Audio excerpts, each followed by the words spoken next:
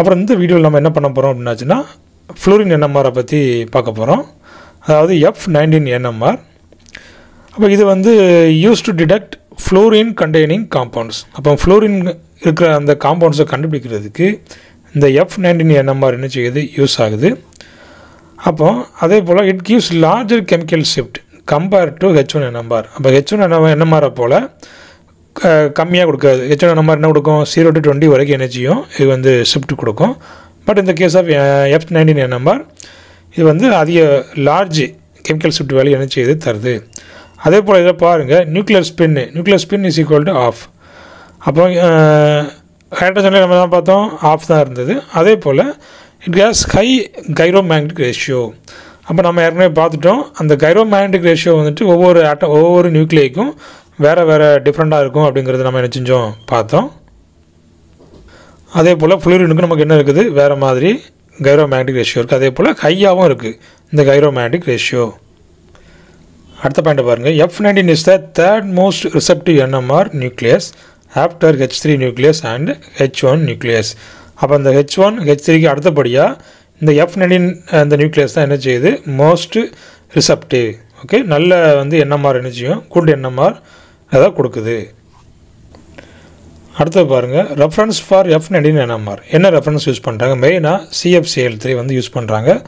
வேறு என்ன ரெஃபரன்ஸ் பாருங்கள், C6H5F, அப்புறம் PHCF3, C6F6, CF3CO3H.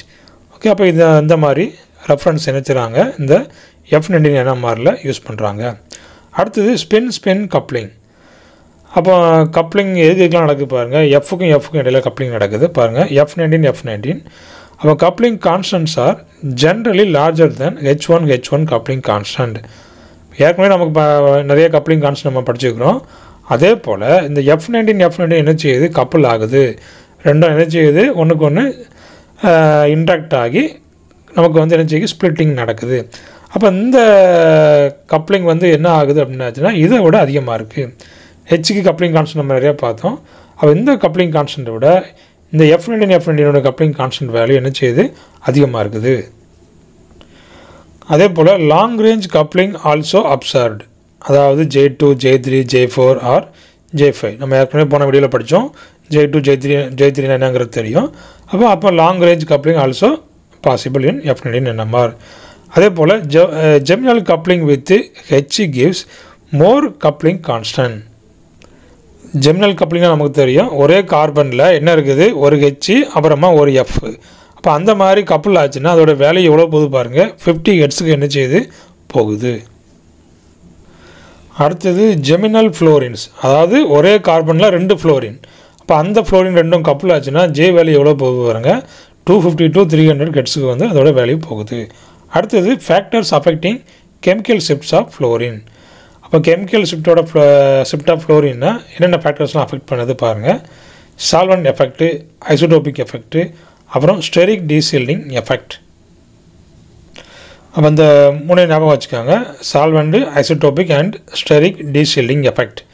ஓகே, அடுத்தது ஸ்ப்ளிட்டிங் எப்படிலாம் நடக்குது இதை பாருங்கள், ஹோமோ நியூக்ளியர் கப்ளிங். அதாவது Fக்கும் ரெண்டுக்கும் இடையில் நடக்கிற அந்த கப்ளிங்கு.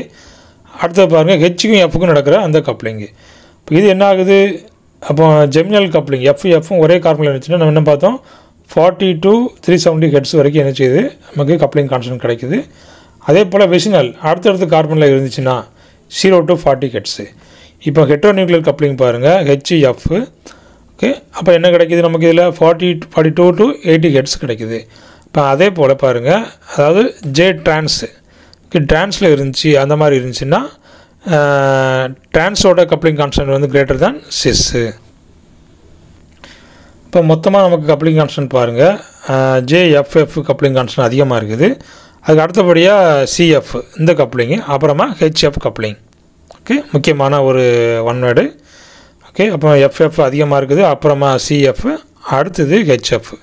ஓகே, கப்ளிங் கான்ஸ்டன்ட் வந்து இங்கே போக டிக்ரீஸ் ஆகிட்டே போயிட்டுருக்கு. இப்போ ஒரு எக்ஸாம்பிள் நம்ம பார்க்கலாம், ClF3 இருக்குது. அப்போ ClF3 ஸ்ட்ரக்சரை ஃபஸ்ட்டு என்ன செஞ்சுக்காங்க, ட்ரா பண்ணிக்காங்க. அப்போ இங்கே நமக்கு வந்துட்டு T ஷேப்புங்கிற பார்க்குறோம். இப்போ T ஷேப்புங்கிறப்போ இந்த F என்ன அப்படின்னாச்சுன்னா ஆக்சியல் பொசிஷனில் இருக்குது, இது வந்து ஈக்குவட்டோரியல் பொசிஷனில் இருக்குது.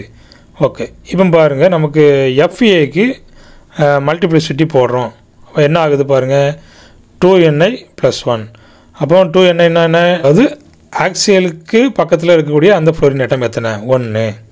ஓகே, அப்போ அந்த 1 போட்டாச்சு. அப்போ நமக்கு ஐயோட வேல்யூ பார்த்தோம் 1/2 + 1. இப்போ நமக்கு எத்தனை பாருங்கள், 2 சிக்னல் 2 லைன்ஸ் நமக்கு வருதுன்னு பார்த்தோம்.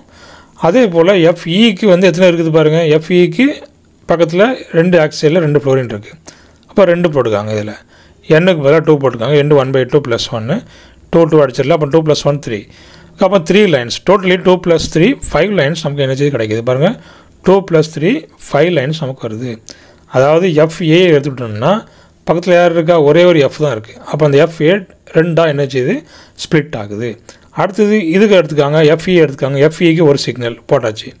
அப்போ FEக்கு பக்கத்தில் 2 இருக்குது. அப்போ 2 இருந்துச்சுன்னா என்ன, n + 1 2 + 1 3. அப்போ 3 வந்து ஸ்ப்ளிட் ஆகிட்டா. ஓகே, அப்போ ஒரு டப்லெட் ஒரு ட்ரிப்லெட் டோட்டலி நமக்கு வந்து 5 லைன்ஸ் நமக்கு இதில் இருக்குது.